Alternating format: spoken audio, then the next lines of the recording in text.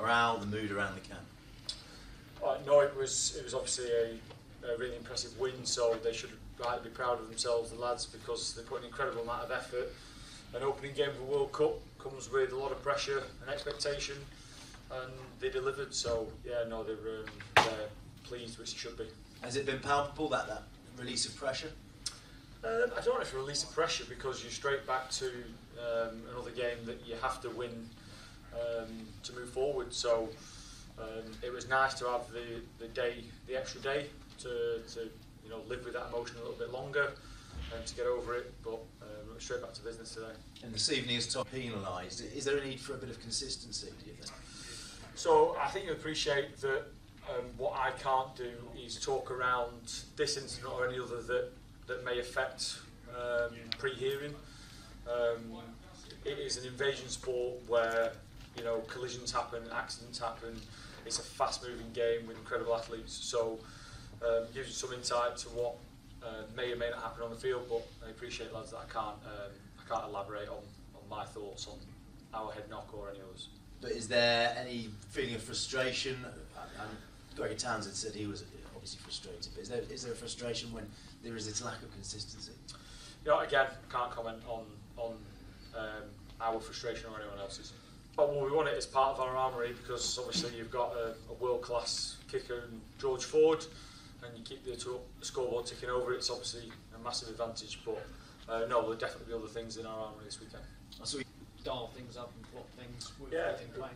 What Billy does is he's obviously got great physical presence, and it's great to have him back on the training field.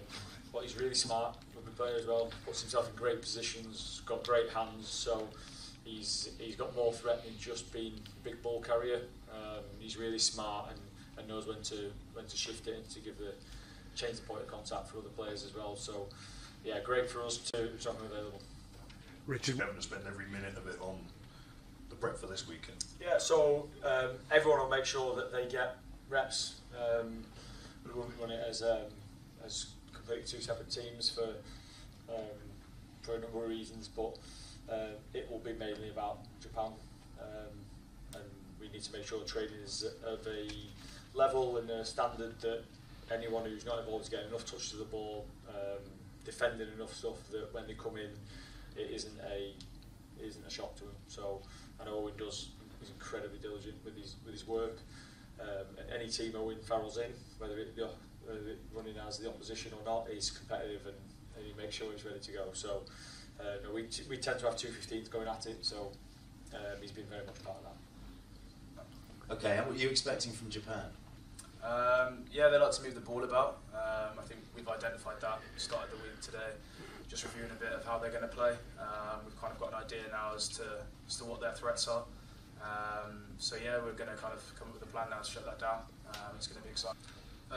Yeah, I think as a team we're obviously chuffed with the result, but a bit like Wig just said then, we've got another game this weekend, and our focus quickly shifts onto the performance of this weekend on Sunday.